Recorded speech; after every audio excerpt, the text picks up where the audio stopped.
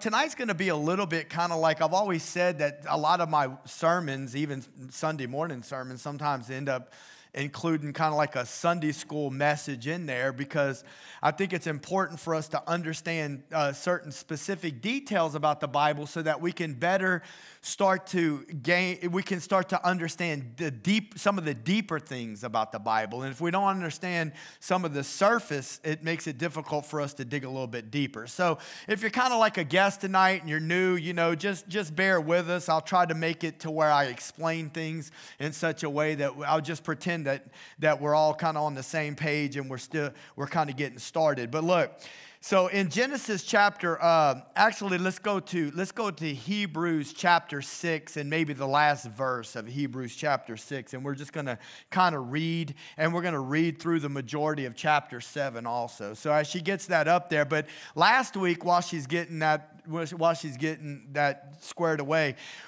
I kind of talked about, what I did was I went back to 1 Chronicles, which is an Old Testament Old Testament chapter, and it had a lot of genealogy within it, if you'll remember that. But the narrative part, it started in chapter 10, and it talked about the death of Saul, which was the king, and then it talked about in the next chapter how David became the new king. And we talk about spiritually how David is a type of Christ, and we'll get into that a little bit tonight. I had it in my notes to talk to you about some of those things that King David was, at least for the children of Israel. You understand too, why do we even talk about that, preacher? Why do we talk about Old Testament people, Old Testament Israel, and like here I am in 2022, and I'm living in this modern world. What does Old Testament Israel have anything to do with me? Well, if you're a believer in Christ, if you're a believer in Jesus, then it has a lot to do with you, because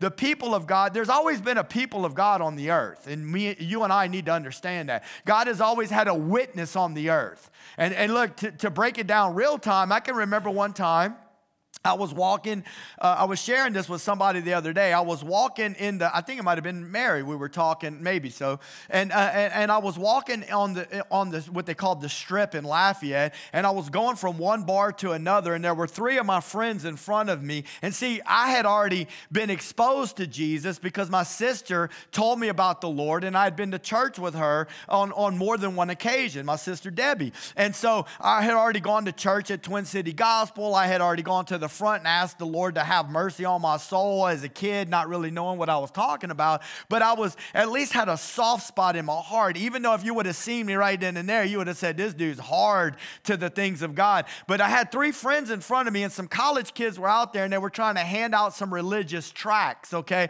And my three friends in front of me, it was like we were walking in single file, like some little ducks walking down the road, and the first one said, I don't want that. Second one was like, man, get that out of my face. The third one said, man, I don't want that. And I said, man, I'll take it.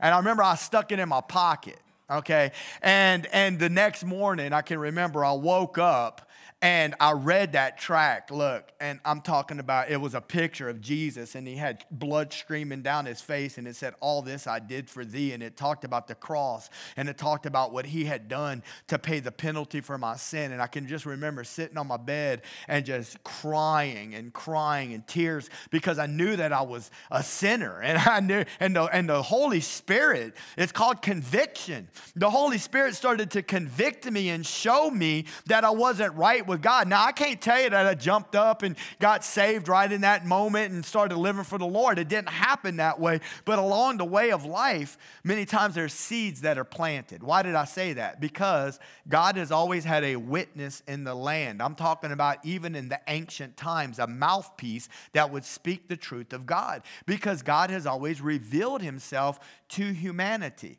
And that's the whole point in how he created Israel as a people to be his people, and that through them he ended up giving us Jesus, who we call Messiah, which means the anointed one, and ultimately Jesus died on the cross to save us from our sins. So when we look back at Old Testament Israel, that's the relevance that we have. In a sense, they're our brothers, they're our kinsmen, because there's people that have gone before us, and throughout the ages there's people that have served God, and then you got the other group of people, and they're not serving God. So let us not be confused whenever, and I don't mean this to be mean, I'm just trying to say it like it is, that there's people who will serve God and there's people that aren't going to serve God.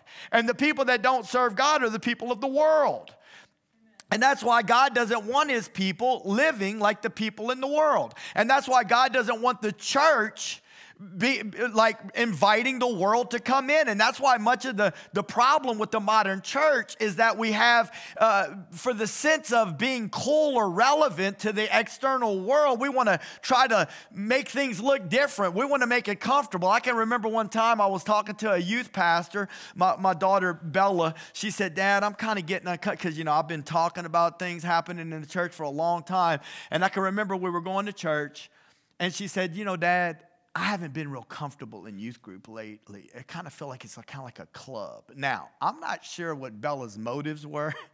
I'm thinking that maybe she was getting tired of going to youth group, or I don't know what her story was. But I said, oh, really? Okay. And you know me, I told y'all I got like some control issues. So, but I was on the elder board, so I felt like I had a right. Okay, so I go up in there, and I'm telling you, dude, it was like a club. Now, I've been to clubs. I'm not fussing about people that go to clubs. People that go to clubs, they go to clubs. But you're not supposed to bring the club up in the church. That's what I'm trying to say. God's people are supposed to look different than the world, because if we look just like the world, nobody knows the difference, right? If we're walking in darkness and everything's a gray area, then nobody knows the truth, right? And I can remember telling that guy, I said, look, bro, you're not going to like what I'm about to say. Just brace yourself, because I'm about to say something you're really not going to like. I said, you're preparing these kids to be comfortable in a club more than you're preparing them to be comfortable in the church. And look, that was the beginning of it went south, but it is what it is, okay? And what I'm saying is they had the lights dim. They had this beat, boom, boom, boom, boom, boom, boom. They had these little, you know, fluorescent light things going on, and, you know, and the kids are sitting there already before the thing. And I was like, dude, next thing you know, y'all going to start stamping people's hands to get up in here. Oh, man, that's cool, dude. Stamp their hand and stick it under. And I heard later after I left that they did that. And it's just like, it's ridiculous. So anyway, I'm trying to make a point that I want you to understand why we talk about the Old Testament. Because we find within the Old Testament God's people. And what we find is that in the Old Testament, we find types of what God would do in the future when he would give us Jesus, okay? And so when we got into 1 Chronicles, what we talked about last week was that King Saul was a type of the flesh. Now, what does the flesh mean? The flesh describes when I do what I want to do, as opposed to doing what God wants to do. If you remember the story when Jesus is in the Garden of Gethsemane, which is right before he's about to get arrested and right before he dies on the cross, the day before, he says, Father, if it be possible, take this cup from me. But then he said, nevertheless, not my will, but your will be done. In your life and in my life, in this journey of Christianity, there's always going to be situations and opportunities. Every day we're going to wake up and there's going to be a trial or a test that could be placed before us. Will we walk in the flesh, what I want, or will we walk in the Spirit? Listen, walking in the flesh versus the Spirit can be in so many different ways. It can be in the music that you choose to listen to. It can be in the church that you choose to go to. It can be the way that you choose to correct your children. It can be what you desire for entertainment. It can be in the mate that you choose, that you decide to marry, right? I'm just saying, it can be so many different things, because look, when I want what I want, then sometimes I'm just going to go on out there and I'm going to get it. And look, oh no, this is God's will, but look, God wants to speak to us. And if you go and you grab it and you're not praying from your heart, nevertheless, not my will, but your will be done, Houston, we got a problem, because it might look good on honeymoon night for a little minute, but look, it's about to get ugly quick if you stepped out in the flesh and you're not willing to try to go through the battle and trust God in the Spirit. You'll be quitting on everything, because ain't nothing going to go your way. Is that okay if I tell you the truth? John 16:33, the Lord said this, in this world you will have tribulation. You know what the word tribulation means? It means to be pressed. It means to be pressed. And so whenever you feel the pressures of life, because the boss is not acting right, the husband, not the wife, the husband is not acting right, or whatever is not going your way, and you begin to feel the pressures of life bearing down on you, we should not be confused about that. We should expect that, because our Lord said, this is what Jesus said, don't try to switch it. Don't try to pull a switch and bait. Look, the Word of Faith people try to tell you that they ain't never nothing bad gonna happen to you, because all you got to do is confess the right thing all the time. Hold on. Hold on. Jesus said, this is his words, the words of the eternal King of Kings and Lord of Lords. In this world, you will have tribulation, but be of good cheer, for I have overcome the world. I got good news for you, Christian. Hallelujah. The Jesus that you serve, the Jesus that you give your heart to, even though you're being pressed, even though you feel the weight on your back, he will give you the grace that you need to make it through, to make it through, to trust God and to live for God. Amen? And so Saul was a type of the flesh, and David was a type of the spirit. Now, along the way in the lineage, I pointed out to y'all, and I had this beautiful little PowerPoint thing I was going to show y'all, and y'all were going to be able to see with your eyes, and I thought it was going to help you learn, but nevertheless, here we are. I tried to break down the lineage, and what I did was I tried to tell you that the main focal point of the genealogy that Ezra was showing us had to do with two main tribes, the tribes of Israel. You remember Jacob, whose name was changed to Israel, had 12 sons. The 12 sons became the 12 tribes. Two tribes of significance for the nation of Israel was the tribe of Levi and the tribe of Judah. From Levi came the priests, from Judah came the kings, okay? And so that was the emphasis point, but then he switches into the Saul as king, which was the flesh, flesh, flesh, flesh, flesh, flesh, flesh, flesh, flesh, flesh, flesh, flesh, flesh, flesh, flesh, flesh, flesh, flesh.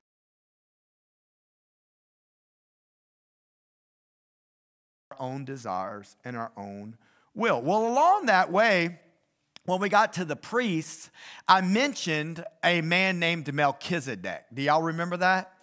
I mentioned this man named Melchizedek. Now, this is a strange name. I get it. And I wrote his name up on the board, and we broke it down, and we talked about what it meant.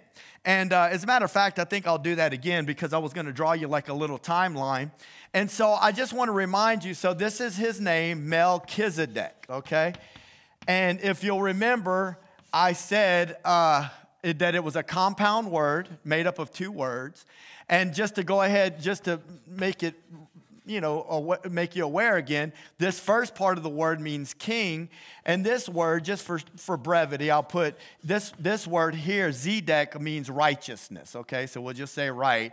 And he was the king of Salem. Y'all remember that? I told you that. And Salem was what? Was ancient Jerusalem, right? And so what does the word Jerusalem mean? It means peace. So the word Jerusalem means peace. So, and then when we're going to read some of this tonight, it actually says that he was priest of God Most High. So he was also a priest. Now listen, what I need you to understand is that I'm going to try to hold my shirt down because I don't want y'all to see my skin. But this is like BC 2000, okay? This is somewhere around BC 2000 right here, okay? And so, but look, we're also going to find a spot where Melchizedek is mentioned in the Bible at 1000 BC, and then we're going to find another spot where he's mentioned approximately, somewhere maybe around 68 AD. And when we get to that, we'll talk about it. So in this one here, David talks about it. King David talks about it in a psalm. And these are the only three places. And over here, this is in the book of Hebrews, which is in the New Testament. All right, these are the only three places that the name Melchizedek is mentioned in the entirety of the Bible. All right, and so again, though, I want you to see this. In BC 2000, the king of righteousness, the king of peace, and priest of God Most High. He's a mysterious character. He shows up out of nowhere, okay? And I know that I had asked her to get that Hebrews passage queued up, but you just hold off a second. Let's just talk. Let's talk about this. I'm just going to talk to you about the story a little bit. If you're taking notes, you can go back and you can look at Genesis chapter 14, and it's somewhere around verse 7. But we're not going to read a whole bunch of it right now. I'm just going to go ahead and talk to you a little bit about the story because I think I'm really going to preach the Genesis 14 part of it on Sunday, okay? But I want you to know this. I want you to know that something happened. Something happened in the life of Abraham. Now, Abraham is a big part of this story. Abraham is a direct connect to Melchizedek. Now, what you got to understand about Abraham is that he is considered in the Bible, in the New Testament, as the father of the faith. Okay, Abraham comes at a time before there ever was a nation called Israel. Because you got to understand, Abraham had a son named Isaac. Isaac had a son, well, they each had two sons, but I'm sticking to the lineage. Abraham had a son named Isaac. Isaac had a son named Jacob, and Jacob's name was changed to Israel. So in Israel, and later on, it became the nation after the exodus from Egypt and all of that. And so what I need you to understand, though, is that when we're talking about Abraham, this is before the law. God gave promises to Abraham before the nation of Israel was ever in existence, before the law was ever in existence, because the Bible teaches us in the book of Galatians that God, foreknowing that he would justify the Gentiles by faith. Who's the Gentiles? All the nations that are not Israel. Sometimes the Bible calls them heathen. Why would the Bible call Gentile people heathen? Because they didn't know the true God of the universe. They were worshiping false gods, right? They were worshiping false gods. Just like in my own way, by default, I was worshiping false gods back when I was in the world. You don't have to like it. I didn't come over here to poke nobody in the eyeball. I'm talking about myself right now. When I was over there singing AC/DC and saying I'm on a highway to hell and my friends are going to be there too, I was worshiping false gods. Demon spirits are behind that stuff. You think that's the Lord telling you to want, oh yeah, dude, you're going to have like a bong party down there, man. It's going to be, no, there ain't going to be no parties in hell. Jesus preached on hell. He said, a place where the fire isn't quenched, the worm doesn't die, and there will be weeping and gnashing of teeth. This is not a place we want to go. Amen? And so we're not actively, although I had some friends in Lafayette that were actively worshiping weird stuff. But for the most part, most of us, we're not out there looking to worship devils, right? But whenever we're not serving the Lord, these spirits are grabbing a hold of us. And we don't even realize it, but they're like idols in our life. And there's demonic strongholds that begin to grab a hold of us. And we're not free to serve the Lord because we keep getting drawn back. Keep getting drawn back. But look, the Lord wants to set us free. All right, so Abraham is a father of the faith. The father of the faith. Because again, the Bible teaches us that Abraham believed God, and it was counted unto him as righteousness. That's in Romans chapter 4. Okay, so in other words, Abraham didn't do. No, he did do, but that's not what made him righteous, correct? He believed God, and it was counted unto him for righteousness. And so what did he believe God for? Well, there's a lot that he believed God for, and we don't really have time to get into it. But I'll tell you one thing he believed God for, and I love this story, and y'all probably hear me talk about it at least once a month. Genesis 22, he believed God when God said that he was going to have to bring his son up, his supernatural son, and offer him up as a sacrifice in Genesis chapter 22. The Bible says he laid wood on the lad's back, and the lad carried the wood up the hill, and he said, Father, I see the fire. I see the, the knife or whatever he said, but he said, where do I see the wood and I see the fire, but where's the sacrifice? And God said, Abraham said, he will provide a sacrifice. And that day, the Lord provided a ram in the thicket. So what God provided was a sacrifice. Amen. God provided a sacrifice for you and I, a supernatural son that walked up a hill, and carried wood on his back. His name was Jesus. See, Father Abraham didn't have to offer up his supernatural son because our Father in heaven offered up his supernatural son, born of a virgin, born of the Spirit of God. And hallelujah. Now listen, you can't get any better than that. 2,000 years before Jesus would ever walk on the face of the earth, God was already playing this out in Old Testament passages, allowing this to be played out in real life. So Abraham is the father of the faith. God, foreseeing that he would justify the Gentiles by faith, he preached the gospel in advance to Abraham. And so in the story of Melchizedek, this is the story, Lot, his nephew, finds himself in the midst of trouble. And Abraham goes to save him. And there's a war that takes place, and Abraham wins the battle. This is the fast version. And whenever after Abraham wins the battle, we're not going to talk about the other king. We'll talk about him Sunday. But two kings go out on the battlefield to meet him. And guess what? One of the kings is Melchizedek. Melchizedek, king of righteousness, king of peace, priest of God Most High. He goes out there and he meets Abraham and he offers unto Abraham. And you know what Abraham turns around and does is, Abraham turns around and he pays tithes to Melchizedek. Abraham pays tithes to Melchizedek. And the Bible makes a big deal about making sure that we understand. Okay, it says it actually. Why don't you go ahead and turn there for me, Haley. Genesis chapter 14, and I believe it's 19. I'm going to go ahead and double check in my Bible over here.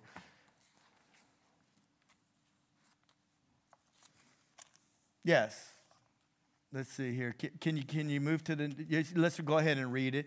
He says, and he blessed him and said, this is Melchizedek talking to Abraham, okay? He blessed him and he said, blessed be Abram of the Most High God, possessor of heaven and earth. Okay, next verse. And blessed be the Most High God, which has delivered your enemies into your hand. Now I want you to see this right here. And he gave him tithes of all. Tithes. The ESV version says a tenth, because that's what a tithe means. A tithe is a tenth. If you walked in here tonight and you thought, oh, the preacher's preaching on money, that's not really what I'm preaching on. People that have been coming to this church for any length of time know that I never even hardly ever talk about money. Okay, but guess what?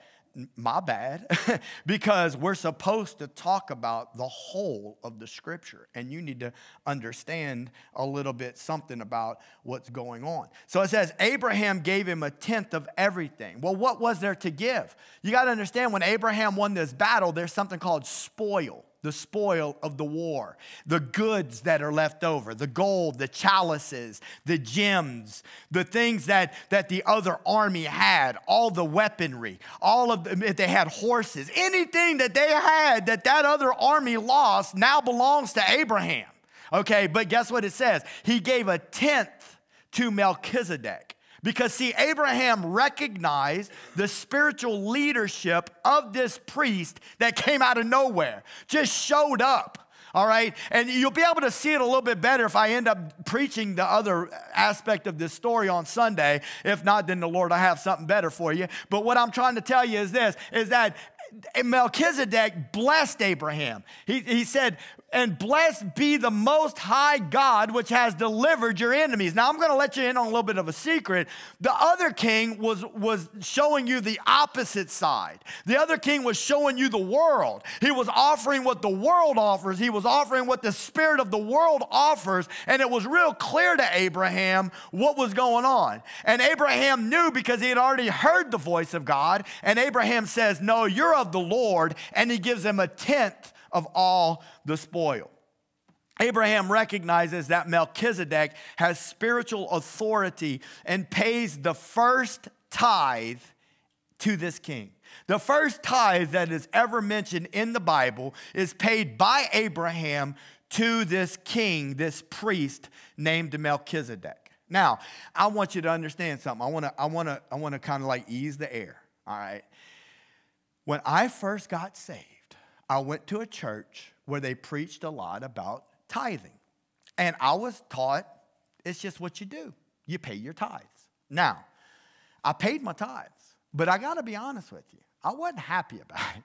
Is it okay if I'm just honest with you? Look, I'm telling you right now, boy, you had to like almost like, it wasn't really quite like that, but I felt spiritually. It was almost like they was having to pry my hand open to get that money out of my hand because, look, man, I'm working for this money. This is my money. See, that was the mindset that I had. I was like, man, I'm earning this money. This money is mine. And look, it wasn't for many, many years until the Lord freed me. I like to use myself as an example so that y'all don't feel weird and condemned whenever I'm talking to you about stuff, because I want you to know that this is a common thing that a lot of people struggle with, okay? But so, I mean, I never felt good about giving the money, but I would do it because I was told that's what we were supposed to do. All right. Well, so for me, what happened was when I really became grateful to the Lord and started being happy to give him my tithe was after my sister died. And I've told y'all that story, my middle sister, when she took her life. And it was very, very tragic, and it was very, very painful. And in the midst of that pain, God showed up and he ministered to my heart. And he began to show me my ways. He began to show me myself. And it wasn't pretty. This is after 12 years of Christianity, my friend. It wasn't pretty. And the Lord began to show me, I'm going to teach you some things, and I'm going to show you some things. And along the way of him teaching and showing me some things and ministering to my heart and healing me and restoring me, next thing you know, man, I had some pep in my step. And I mean, I'm not going to tell you that I was skipping up to the altar to throw my money in there, but that's what I felt like in my heart. I felt like, man, let's do a dance and let's give unto the Lord. Why? Because the truth became in my heart. You cannot outgive God. When you start to read the Word of God and you start to believe the Word of God, you cannot outgive the Lord. Now, I've told y'all this story about me on more than one occasion, but I said it probably last week, because I cannot get over where I was and where I am. I can't get past it. I can't get over the fact of what I used to know about the Bible and what I know about the Bible now, and realize that I still got so much more to learn. But when I think back when I think back to that guy that was 19 years old, 18 years old, and sitting on that air conditioner, it doesn't mean much to y'all because y'all never saw me. Sitting on that air conditioner at that convenience store called Triple Quick on Johnson Street in Lafayette, Louisiana, waiting for the next dude to come by, and hopefully he gonna have a little something to get my head right or whatever. And my dad coming down from Houston, and he's like, boy, he's at the house. He's like, what is wrong with you, boy? Pull yourself up by the bootstraps sitting on that air conditioner, and man, you so embarrassing. You know, I mean, he saw me, and I had this long hair. And I'm like, hey, yeah, and I was just Lord help me, man. I was a bum. I was in bondage to the works of Satan. And I was just like, my whole life was just falling apart. And then one touch of the master's hand, man, and like the next thing you know, it's like, I got a master's degree in nursing. I got a master's degree in theology. How did this even happen? Amen. Not everybody goes to college, but how did this happen? God happened. God showed up and he turned it around. And that's what he'll do. Look, we don't all need to be nurse practitioners. Look, you might be the best carpenter in the house. You might be the best welder in the house. You might be the best engineer. I don't know what God's going to do, but I'm going to tell you, if he puts his spirit of excellence on the inside of you, whatever it is that you do, you're going to be the best at it, my friend. Hallelujah. So I need you to understand something about the tithe, because I feel like God showed me something about the tithe that I don't know that I ever really completely understood, even though maybe it was already happening in my heart. So I wrote it down right here. You ready?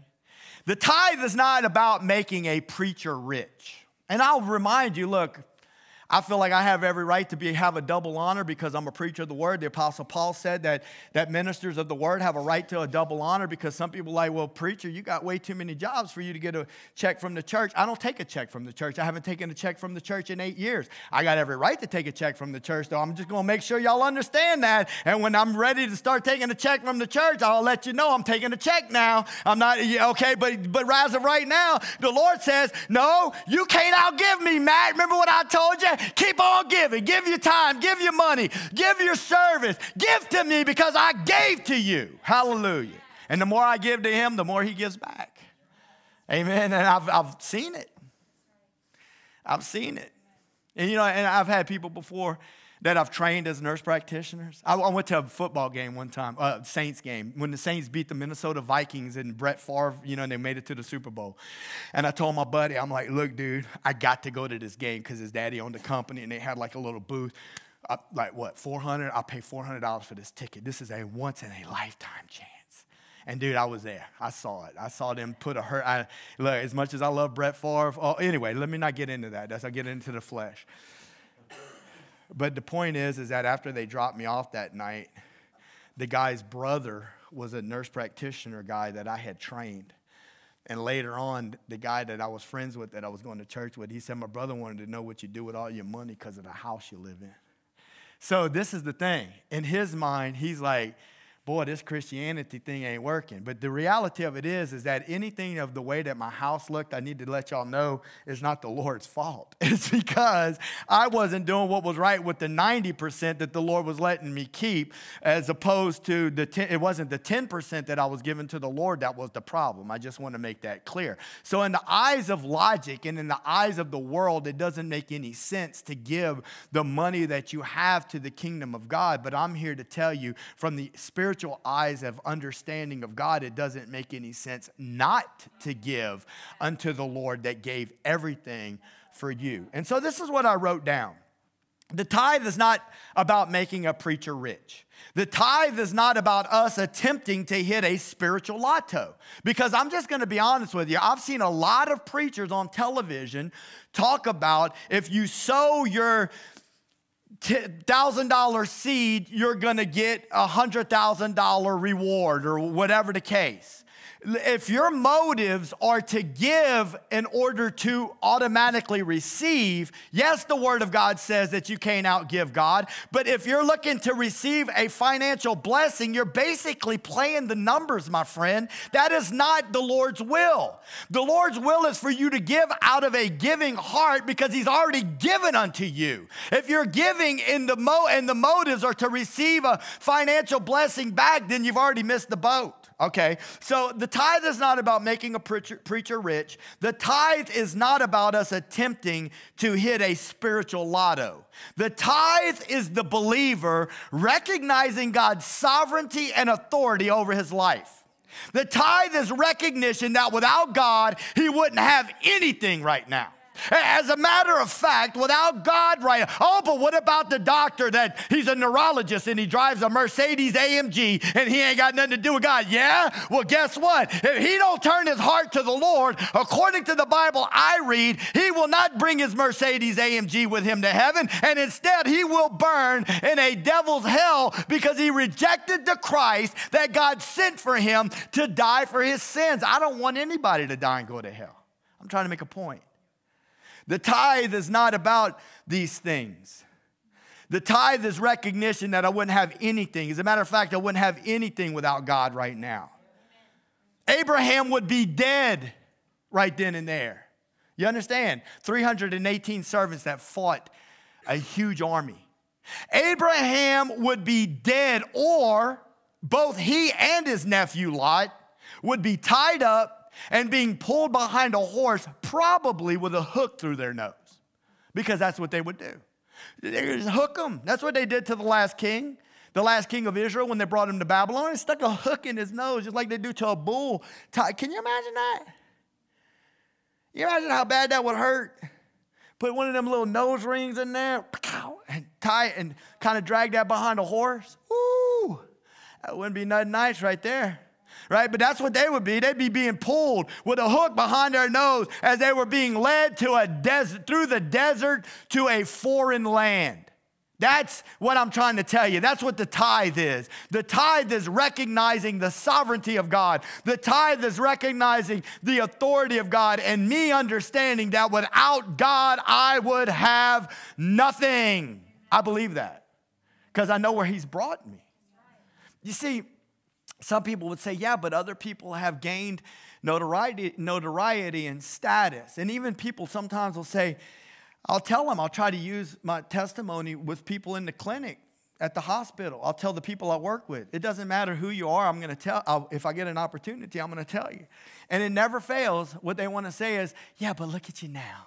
Look what you've done. I'm like, no, time out, boss. You don't understand. It wasn't me. I didn't do anything. I was sitting on an air conditioner. I'll tell them. Outside of a convenience store without a dime in my pocket waiting for somebody to come get me high.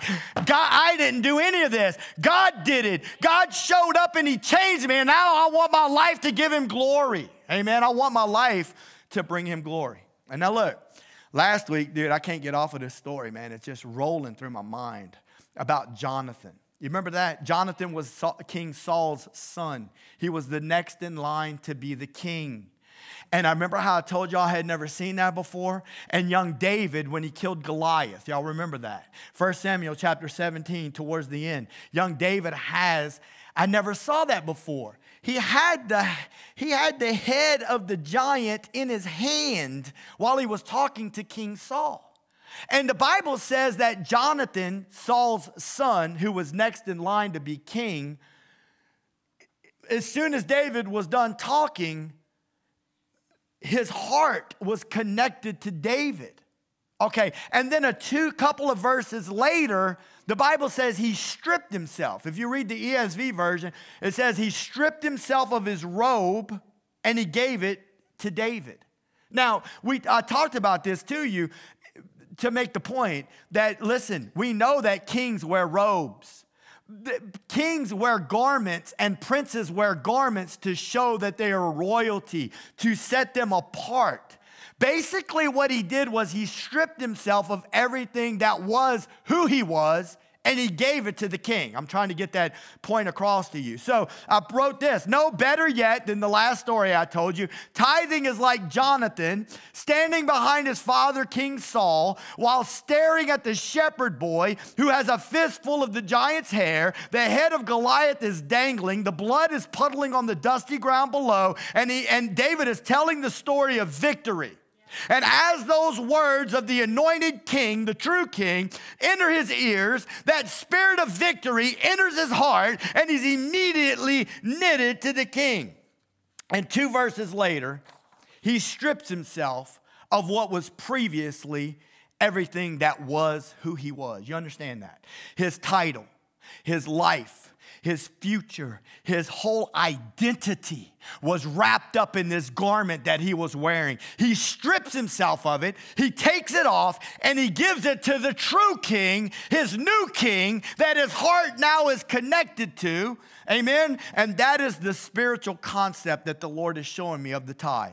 The realization that all that I am, all that I have belongs to him. Yet, all that he asks of me is a tenth. How easy that should be for me to recognize, right? His sovereignty in my life, and just to simply release what belongs to him back to him.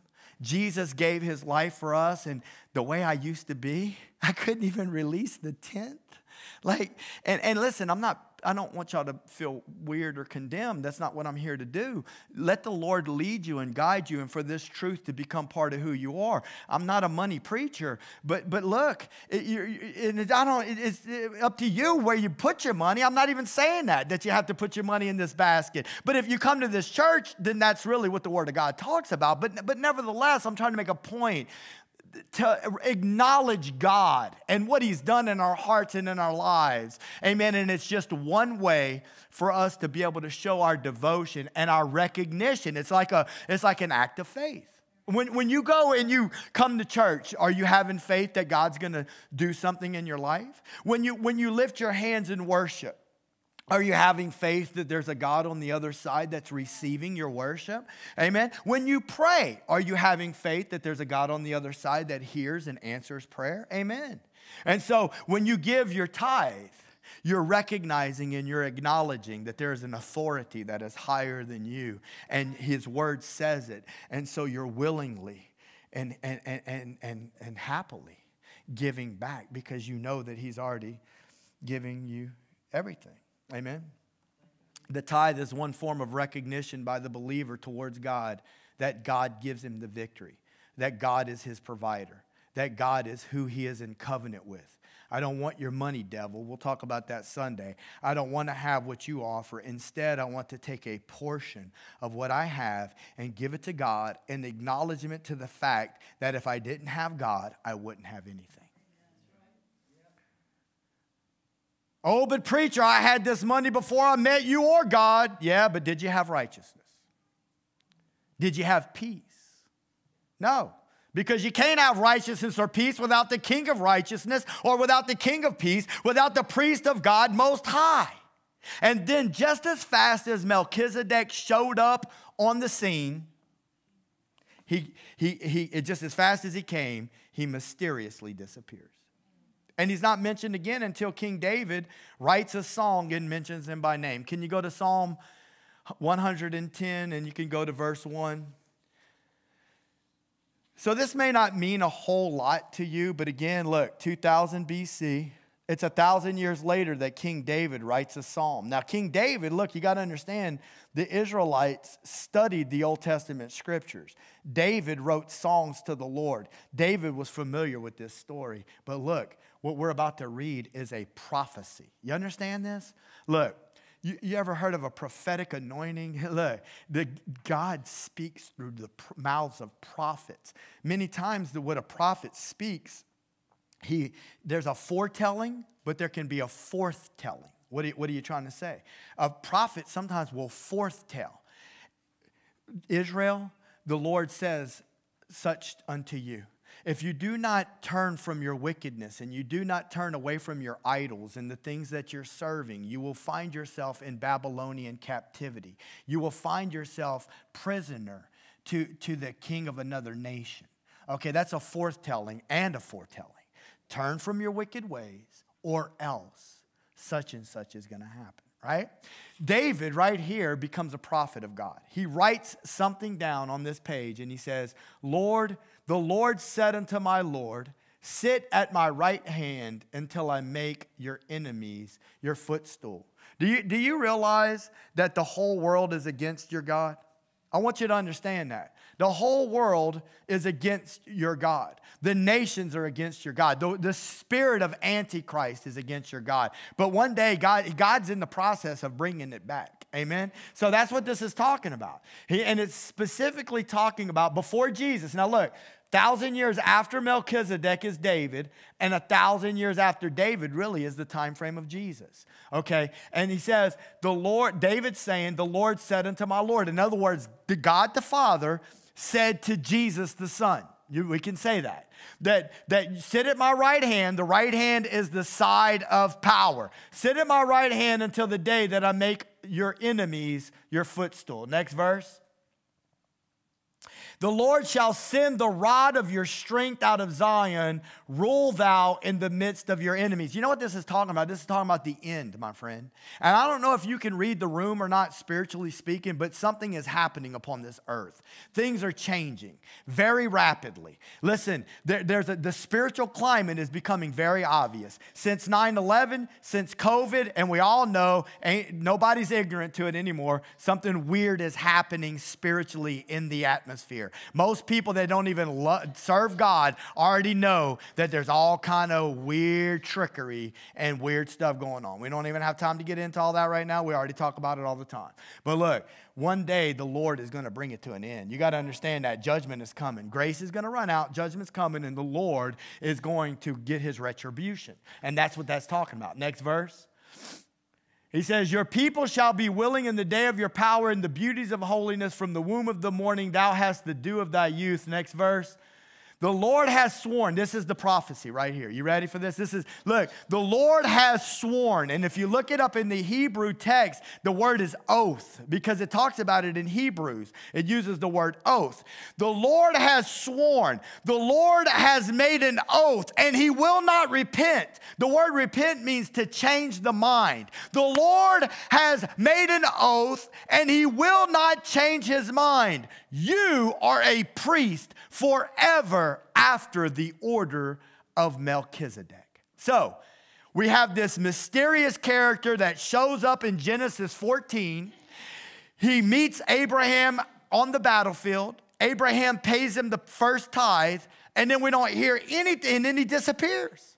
And then we don't hear anything about him again until 1,000 years later when the psalmist David writes about him right here, and he prophetically tells us that God has made an oath that Melchizedek that the Lord will be a priest after the order of Melchizedek. Now, why is that necessary, Christian? Because look, you got to understand something. Jesus was not functioning as a priest in the first time he came to earth. Jesus was the king. You understand? Jesus was a king. Jesus was a prophet. Jesus was a worker of miracles. Jesus was a sacrifice.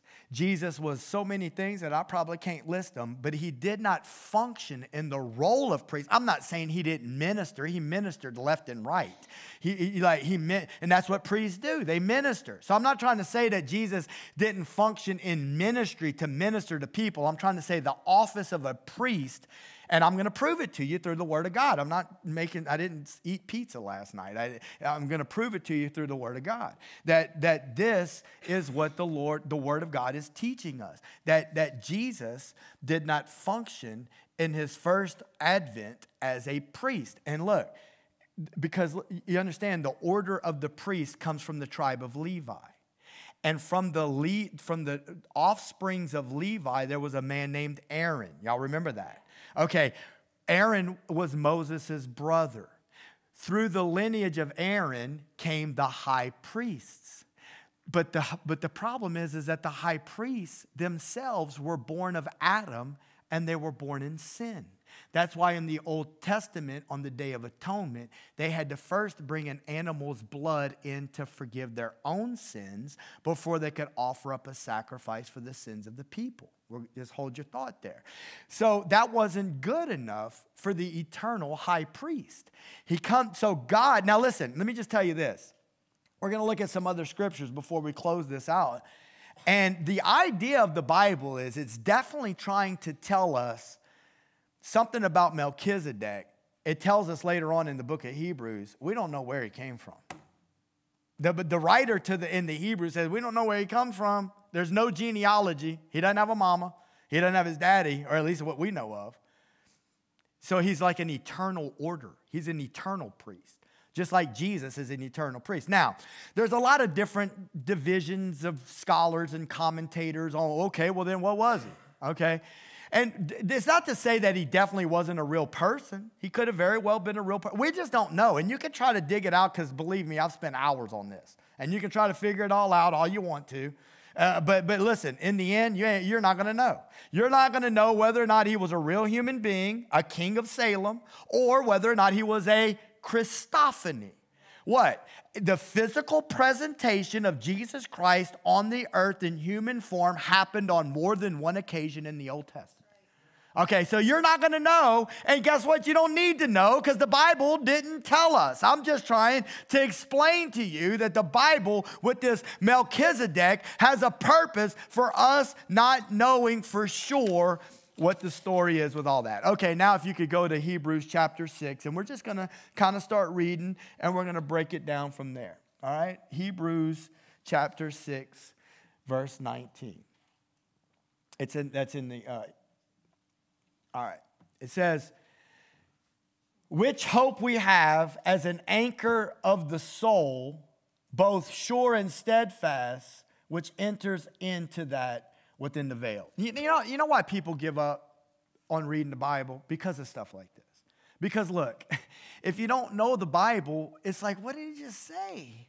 Like, I just read this and I don't understand it. Can I just encourage you with something? Just keep coming. Just keep coming back. Just keep sitting back and learning and listening. Because look, in a year from now, 2 years from now, if you endure, you're going to know so much more about the Bible than what you ever thought that you could have known. All right. Now, I'm going to go ahead and take the time each time I preach to break stuff down because I refuse to color in crayon like that dude told me I needed to do. You didn't need to color it in crayon, dude, because I'm at a third grade level, bro. No, we're not right here for third grade Christianity. We want our master's degree. I mean that illustratively. We want to understand the Word of God, amen, because it's upon the Word of God that we will build our house upon the rock, and the winds will blow, and the storms may come, come, but the man that builds his house on the rock, his house will not be destroyed in the midst of the storm. What are you talking about? You talking about Hurricane Ida? No, I'm talking about the storms of life. I'm talking about when the relationship goes south. I'm talking about when the car breaks down. I'm talking about when you get sick in your body. I'm talking about when something happens to your child. I'm talking about when bad stuff starts happening. In this world, you will have tribulation, but be of good cheer, for I have overcome the world. That's what I'm trying to talk about. Hallelujah. So we have to understand the Word of God. All right. So look, when he says we have an anchor for our soul, you know what an anchor does? What does an anchor do? It holds the boat in place. And he said, look, we have an anchor that's sure and steadfast. That means that the rope ain't gonna pop, my friend. It takes a lot of power to pop a nylon rope on the boat out in the Gulf. But look, I done seen it happen, and don't be standing on the deck when it does. This rope ain't gonna break. This chain ain't gonna break. This anchor's steadfast and sure. And look what it did. It entered, that anchor is Jesus, by the way. It entered into the veil. Well, what does that mean? The veil is the place that separated the Holy of Holies, where the Ark of the Covenant was, where the presence of God was. And now we're being told, listen, Jesus entered in to the Holy of Holies. Hallelujah. And he is the fulfillment of all that has gone before. And now you and I are connected through the anchor for our soul. You can trust in this, my friend. Next verse. Where the forerunner is for us entered in, even Jesus made a high priest forever after the order.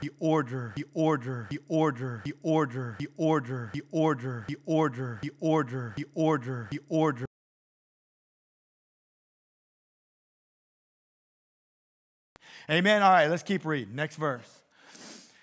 This whole next chapter in chapter 7 is talking about Melchizedek. So we're just going to go through it and we're going to read. For this Melchizedek, you already know this, he was the king of Salem. He was the priest of God Most High. He met Abraham returning from the slaughter of the kings, and he blessed him. Melchizedek blessed Abraham.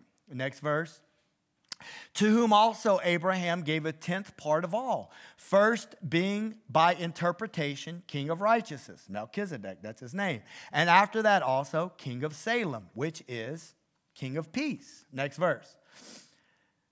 Without father, look at this, without father, without mother, without descent, having neither beginning of days nor end of life, but made like unto the Son of God, abides a priest continually. All right, so just before you go to the next verse, let's just think about this. What the Bible is telling us, some people would say, well, there you go. It was Jesus in the flesh. And I'm not here to argue that point because that's what I personally believe, but I can't prove it. And when I get to a spot in the Bible that I cannot absolutely definitively prove, what I do is I tell you that. And you can't prove it either. Your opinion can say that's what it's saying, but it could be saying we just don't have a record of it. It could be saying that, but we purposely don't have a record of it because God didn't want us to know, because he was a type of Christ and Jesus had no beginning. Contrary to what the Jehovah's Witnesses will try to convince you of, Jesus is not the incarnation of the Archangel Michael. Contrary to what the Jehovah's Witnesses will try to tell you, Jesus is not a creation. Jesus is the eternal word that spoke the worlds into existence. He had no beginning. He has a father. His father is God. Hallelujah. And yes, he became flesh, but Jesus was, before his incarnation, was the eternal word of God, the eternal Son, the eternal King. He always has been. He always will be. His origin point, if you want to say that he had one, was when he clothed himself in human flesh, so that he changed to become a man so that he could pay the penalty for man's sin. But he was always there. Amen. Without father, without mother, without descent, having neither beginning of days nor end of life, but made like to the Son of God, he abides a priest continually. The Jesus that we serve, he's our faithful high priest. Amen. Next verse. Now consider how great this man was, unto whom even the patriarch Abraham gave the 10th of the spoils. Next verse. And verily, they that are of the sons of Levi. Okay, so look, let's just go ahead and break it down. Y'all love the word of God? I hope you do. I know that, look, sometimes it's arduous to go through it, but let's not grow weary in well doing. Let's go ahead and break it down. And verily, they that are of the sons of Levi. Who did I tell you the sons of Levi were? The priests, the Levitical priesthood. Those that handled all the things in the tabernacle. You remember that tent before there was a temple? All the fire pans and the altars. And look, they had to pick all that stuff up and pack it up just like a camping trip. Because, you know, the tabernacle was a tent. And just like whenever you set up the tent, you got to tear it down. You got to move to the next location. That's what they were responsible for. They were responsible for tearing all that stuff down, packing it up. And they were responsible for ministering in the midst of all of that. That's who Levi was. Look, I'm not going to apologize for this. Levi was born way over here because Levi was one of Abraham's what? Grandchildren. Because it was Jacob's third born son. But look, if Levi is Abraham's grandchild, then 400 years later is when Aaron is born. So you understand what I'm trying to tell you when we talk about lineage in the Bible and we talk about the people that have gone before us. That's why these things matter, because we're learning about these people in the Bible that have specific and purposeful places in the scripture that teach us things. So Aaron was 400 years and he was a descendant of Levi, but I mean, you can't even, I don't know, his great grandson or something like that. All right, so look, they that are the sons of Levi who received the office of the priesthood have a commandment from God to take tithes of the people, because God said once he gave the law, once Israel was a nation and he gave the law, the people were to pay their tithes to the Levitical priests. Why? So that they could take care of, can I just say it, the church. Am I allowed to say that? To take care of the church, to take care of the tabernacle, to take care of the needs. I've had people listen, and again, I know I'm preaching on tithing, but if this is your first time here, you can ask anybody that you're sitting by that I hardly ever talk about money. But I've had people come to the church before, and they're like, well, I just don't believe in tithing. And I'm like, well, why don't you believe in tithing? Well, because Jesus did away with the law. Well, the only problem with that is that tithing was before the law. So that doesn't work. And it's saying this right here. Okay, and so here we see Levi who received, and then I would say this, who do you think is going to pay for the light bill? Who's going to pay for the property if we need a bigger building for the kids? Who's going to do all of that?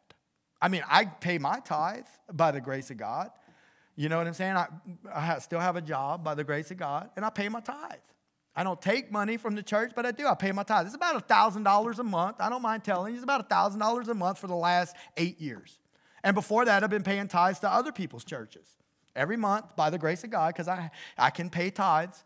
About $1,000 a month faithfully comes off the top, somewhere around there, okay? And that's what the Lord showed me. All right, and again, I'm not sitting here to make you feel weird. I'm just shooting straight with you. I'm being transparent. And you can't, and can I tell you, you cannot outgive God. Why don't you try? Look, that's a good thing if you're willing to try. He said it in Malachi. He said, test me in this. See that if you bring your tithes and offering into the storehouse, that I will not open up the windows of heaven and pour you out a blessing that you cannot even contain. Now, all them years whenever I was giving grudgingly don't count. Okay, you got to get your heart right and give them to the Lord and then watch it flourish. Amen. And also learn to do what to do with the other 90%, child of God, right? Look, the office of the priesthood have a commandment to take tithes of the people according to the law, that is of their brethren. So all those other tribes. You're paying your tithes, Judah. You're paying your tithes, Simeon. You're paying your tithes, Reuben. Those are the 12 tribes. All these people got to pay their tithes, and they got to give it unto the priest. And look, back then it was maybe some chicken eggs, or it was a handful of wheat, or it was their first offspring of the lamb, or whatever the case, but they were paying their tithes, all right? And this is of their brethren, though they come out of the loins of Abraham. What that means is, okay, that Levi was born of Abraham, but yet he's taking tithes from them. Look, as a matter of fact, go to the next verse. But he whose descent is not counted from them received tithes of Abraham and blessed him that had the promises. So, and next verse, let's just go ahead. And without all contradiction, the less is blessed of the better. What is that trying to say? That's trying to say that when Abraham paid his tithes to Melchizedek, he recognized Melchizedek was higher in spiritual authority than what he was. He could sense it. Look, like he could sense. And listen, Melchizedek is a type of Jesus. So please don't misunderstand what I'm saying. I'm not saying, oh, I'm the called pastor of God and you need to come pay me your tithes. That's not, it goes in the bucket and they count it and it goes into the bank. That's not what I'm trying to say. Melchizedek is a type of Jesus. Without all contradiction, the less is blessed of the better. That means Melchizedek blessed Abraham. Abraham paid tithes to Melchizedek. You and I are blessed by Christ. We pay our tithes to him. When you pay your tithes to this church, listen, we got to understand this. This is not your money. This is the Lord's money. You may not like the way that sounds or the way that feels, but I'm telling you the truth. Based on the word of God, that 10% is not yours. And actually, there's scripture that says you're robbing from him if you don't give what is his. Now, again, you got to understand, you're not giving it to me. Don't think that. I already told you, I don't take it. Okay? You're not giving it to me. You're giving it to the Lord. And you're showing your willingness to understand that he is greater than you. Amen? So you don't sit here. I've had people before be like, well, if you do this or this, I might be able to give a little bit more. Dude, bring that stuff somewhere else, man. We don't want that money. We don't want that money. If that's how you're going to be, like, if you can't trust the leadership of the church where you are to do the right thing with the money that you give, Houston, we got a problem. Go find another church and give to that church and give to that work. Amen? But I hope that you can find a church that you agree with and you can trust that they will take the funds to do the right thing. All right, next verse. And here men that die receive tithes, but there he receives them of whom it is witnessed that he lives. Talking about Melchizedek received it. He's an eternal priest. The next verse. And as I may so say, Levi also, this is so good. This is so deep, man. This is the kind of stuff that if you don't study the Bible, if you don't do your Sunday school stuff, you won't catch it. And as I may so say, Levi also, who receives tithes. Again, this is talking about the tribe of Levi, because look, you got to understand, by the time Hebrews is, you understand we're reading Hebrews now. So this is 68 AD. 1,000 years before David, 1,000 years before Levi. He's still calling them Levi because it's the descendants of Levi. And he's saying that as many as I may so say, Levi also, who receives tithes, even still, not today, but when he wrote it, paid tithes in Abraham. Next verse.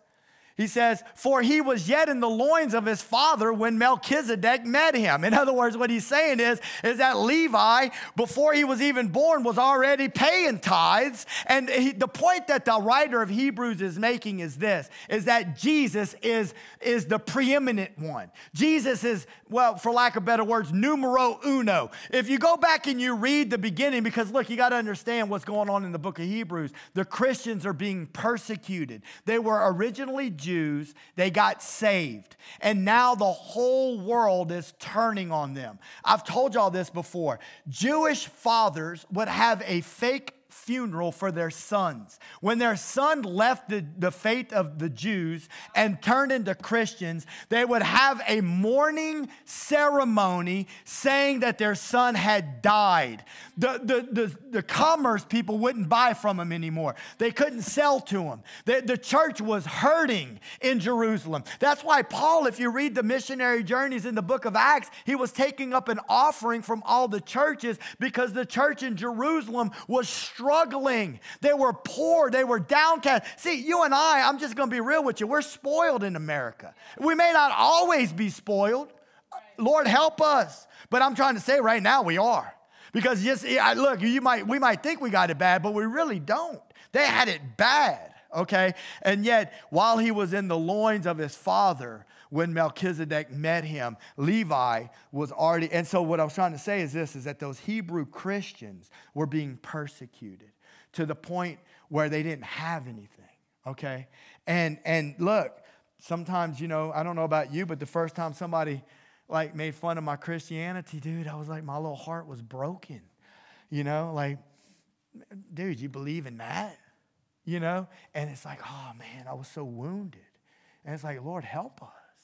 We need to be able to be stronger in Christ. Amen? All right, next verse. If therefore perfection were by the Levitical priesthood, for under it the people received the law, what further need was there that another priest should rise after the order of Melchizedek and not be called after the order of Aaron? And again, the writer to the Hebrews was trying to show that Jesus was the fulfillment and he was greater than all the things that had gone before. Because as these new Christians that used to be Jews were being persecuted, they were being tempted to go back to their previous religion. So how does that work for me, pastor or preacher or whatever you would, Matt? How does that work for me? Well, when you gave your heart to Christ, what world did you come out of? See, they came out of a world of religion. But what world did you come out of? Okay, you go ahead and fill in your own blank. I've already told you my blank. I was that little dude sitting on that air conditioner. I ain't like really wanting to go back to that, by the way. Okay, but nevertheless, what was your old life? Because you see, just as the children of Israel wandering in the wilderness were tempted to go back and they remembered the melons and the garlic and the leeks and the onions. Okay, well, they want to make a gumbo. But look, they said, oh, well, let's go back to Egypt. That's the heart of the Christian many times whenever he gets saved and bad things start to happen. What is he tempted to do? He's tempted to go back to his old way of life.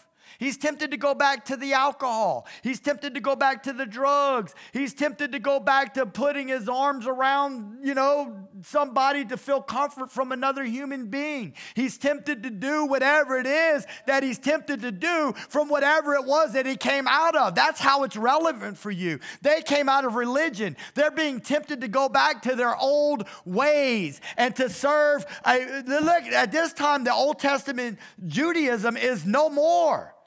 This is not of God anymore. You understand that.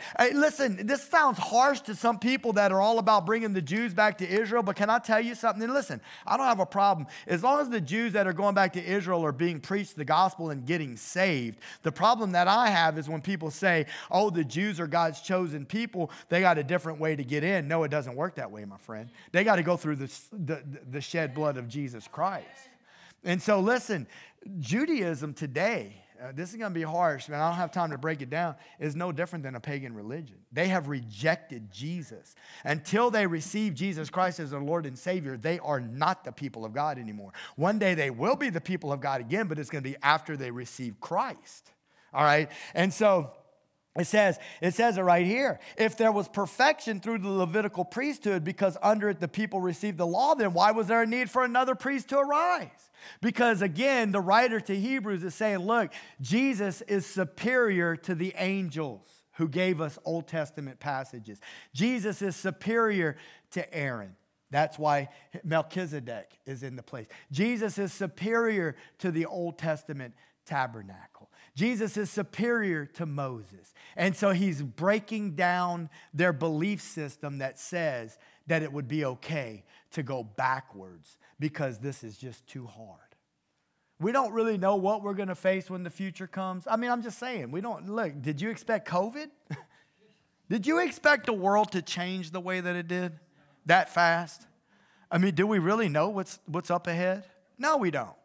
We really don't. And so the question is, I'm just saying, have you noticed that it's becoming harder to be a Christian in today's society? I mean, and look, again, we're protected in America. Look, they got Christians in Syria that get burned. They're getting burned. They're dying. Okay, and so for you and I, though, it is still, we can sense it, can we not? That it's becoming, that the spirit of Antichrist, this stuff is real. And it's coming against the people of God. And it's just going to get worse should the Lord tarry. Come quickly, Lord Jesus, come. Amen? And so go to the next verse. For the priesthood being changed, there is made of a necessity a change also of the law. Next verse. For he whom these things are spoken pertains to another tribe of which no man gave attendance at the altar. So I want you to see that. And again, I really did have this broken down to where I think it would have been easier for you to be able to see it. But what this is talking about right here is this. For whom these things are spoken pertains to another tribe. Now he's talking about Jesus. He's saying all this stuff that we're talking about, all this connection to Melchizedek, all this is talking about Jesus. And he's saying whom, that's a personal pronoun, Jesus, that we're talking about, he came from another tribe, a tribe of which no man gave attendance at the altar. What is the point that he's making? The point he's making is people that came from the tribe of Judah did not give attendance at the altar. The people that came from the tribe of Levi gave attendance at the altar. Does that make sense? All right, go to the next verse. And he says it. For it is evident that our Lord sprang out of Judah, of which tribe Moses spoke nothing concerning priesthood. Moses never said anything about a king serving as a priest. Okay? And this is the point. The kings came from Judah. And so, to make a long story short, but could you go to Genesis chapter 49 for me? Because I want to show you a couple of little things real quick.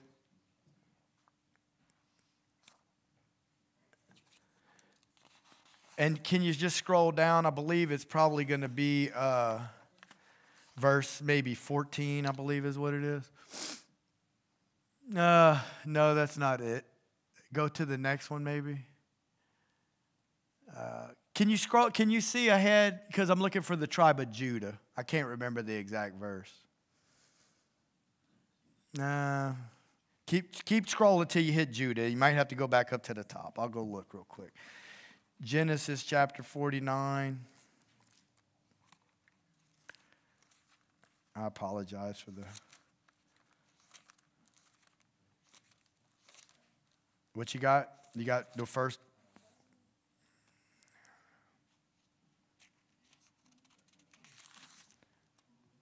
Judah, verse 9. Yeah, got it? All right, cool. All right, so what I wanted to share with you real quick, since we're talking about kings. So again, the point that I'm trying to make, I know that I've gone a long way about it, is that he pointed out in the lineage about the priests that came from Levi and about Judah, right? Where the kings come from. And this is have you ever heard of the Jacob prophecy? Okay, this is the Jacob prophecy right here. Jacob, who was Abraham's grandson. Okay, so really and truly, Levi would have been Abraham's great-grandson. So Jacob is pronouncing a prophecy over his sons who would become the 12 tribes of Israel. He's about to die, and he's talking about each one of his sons. And he's laying his hands on Judah, and this is what he says about Judah. The literal Judah, his name was Judah. He was Jacob's son, okay? So we're not using it illustratively to describe the king's tribe right now. We're talking about the literal son, Judah. All right, he says, Judah is a lion's whelp. What is a whelp? A cub. Have you ever heard what the Bible calls Jesus? Jesus is the lion of the tribe of Judah, the offspring of David. All right, now I'm trying to bring you backwards. Why do we say that the importance about the kings coming from Judah? This prophecy right here. Okay, Judah is a lion's cub. In other words, when he grows up, watch out. From the prey, my son, thou art gone up. He stooped down. He couched as a lion, as an old lion. Who shall rouse him up? Listen, there's going to be a day when this world's going to wish they didn't mess with the cub known as Jesus. All right, next verse. The scepter. What's a scepter? Y'all know what a scepter is? Huh? Who holds a scepter? kings hold scepters, right? Y'all know the king's staff. The scepter shall not depart from Judah, nor a lawgiver from between his feet until Shiloh comes. Now, people break down Shiloh to say that the scepter will not depart from the tribe of Judah until it rests in the hand to the one whom it belongs. That's what the interpretation of the ancient rabbis said that the meaning of the word Shiloh means. And unto him shall be the gathering of the people. Dude, that's right there talking about, to me, that's talking about the rapture. That's talking about all of God's people coming together, both Old Testament, New Testament, the resurrection of the dead. Jacob talking about this way back in Genesis chapter 49. Next verse. And it says, binding his foal to the vine and his asses or donkeys' colt unto the choice vine, he washed his garments in wine and his clothes in the blood of grapes. Boy, that's something right there. Look, Revelation chapter 19, verse 13, I believe it is, says that he is clothed in a vesture dipped in blood. His garments in wine, his clothes in the blood of grapes. Wine is a type of the blood of Jesus Christ throughout the scriptures. That's why when we drink the communion juice, it typifies the blood. It says that his clothes will be dipped in garments of wine. The scripture says when he comes back for the battle of Armageddon, I'm talking about Jesus. You understand Jesus is coming back one day. I hope you believe that because it's going to happen. Jesus is coming back one day, and it says that he's clothed in a garment that's dipped in blood. Now, whether that blood represents him destroying the nations for the battle of Armageddon or whether that blood represents the blood that he shed on the cross, the point is that he's King of Kings and Lord of Lords. He's the Judah Lion. Amen. Next verse. I think that's his eyes shall be red with wine, his teeth white with milk. The Bible says in Revelation 19 and 13 also that his eyes are like a flaming fire. All right. So that's the Judah prophecy that says that the king will come from Judah. That's a big deal. If you're a Bible student, you need to understand that. And I appreciate that y'all are sticking it through this Sunday school lesson. So look, now from there, I want you to go to 2 Samuel chapter 7, verse 12. Because look, it goes from Judah to David. And he said, and David's on his deathbed right here. King David is on his deathbed in this verse. He says, when God says to him, this is a prophecy given to David by God, when your days are fulfilled and you shall sleep with your fathers, I will set up your seed after you, which shall proceed out of your bowels or out of your insides, and I will establish his kingdom. Now look, this is a dual prophecy. You got to understand this. Sometimes in the Bible, there's one layer of meaning, and then there's another layer deeper beneath, all right? We're about to shut it down because I've been giving y'all so much information. I'm about to explode your brain, all right? He says, he will establish his kingdom. Now look at the next verse. It says, he shall build a house for my name. Solomon, David's son, built a house for God. So that right there is talking about Solomon. But guess what? Jesus is also building a house, is he not? It says it in John chapter 14. I think it was Philip. I'm shooting from the hip. He said, Philip, he told his disciples, I'm going away. And where I'm going, you know. Right? He said, in my Father's house are many mansions. I go away to prepare a place for you. And I'm coming back again. And if it wasn't so, I would not tell you. And so I need you to know that Solomon built a house, but Jesus is building a house. Amen? And I will establish the throne of his kingdom forever. He's a priest after the order of Melchizedek. He's an eternal priest, and he's an eternal king, and he's coming back for an eternal kingdom. Now, I was going to take it from there. Actually, you can go to, I'm closing with this verse, promise. Revelation chapter 5, verses 9 through 10. Revelation chapter 5, verses 9 through 10. Because look, we're talking, what my whole message tonight was about kings and priests and kings. That Melchizedek was a type, that Jesus was the high priest, that he is the high priest, that David was a king, that Jesus was the fulfillment of that king, right? And I said Revelation chapter 5, verses 9 and 10, and we're going to close with this verse of Scripture. It says they sang a new song. Now we're talking about the very end, my friend. We're talking about the book of Revelation. People are in heaven, and the people are around the throne. And the people of God are singing a new song. And this is what they're singing. You are worthy to take the book and to open the seals. You got to understand that when these seals get opened, this is whenever catastrophe is going to start. Famines, wars, the Antichrist. Okay. Thereof, for you were slain, and you have redeemed us to God by your blood, out of every kindred, tongue, people, and nation. Listen, when we see that, look, some of y'all, I know y'all see y'all are like, man, I know what that means, because we've been studying that stuff. This is the war that God is waging on this earth right now. The kingdoms of the world are against the kingdom of our God, and God is warring spiritually, and he's taking back the nations. Hallelujah. That's the whole purpose in Pentecost. That's the whole purpose in the infilling of the power of the Holy Ghost, so that you and I, one person at a time, one soul at a time, can plant the seeds of the eternal gospel on the inside of somebody's heart, and the kingdom of God can be planted on the inside of them, and they can be saved and translated from the kingdom of darkness into the kingdom of his dear Son. Hallelujah. And there's coming a day when he's going to make it right with the nations. Geographically, everything's going to change. They're going to come and they're going to pay homage to the king. They're going to bow at his knee. The kings of the earth are going to bow to Jesus. And they're going to confess with their tongue that he is King of kings and Lord of lords. They sang this new song, and look, out of every tongue, kindred, tongue, people, nation. Now look at the next verse. And it says this, and he has made us unto our God kings and priests, and we shall reign upon the earth. Now, I promise you I'm closing. I know I've said it 3 times, but look, just bear with me. You and I are we're kings and priests. We're going to be kings and priests. We're going to rule and reign during the millennial reign of Christ with the Lord. Today is a dress rehearsal. Today we're making a choice. We're choosing sides.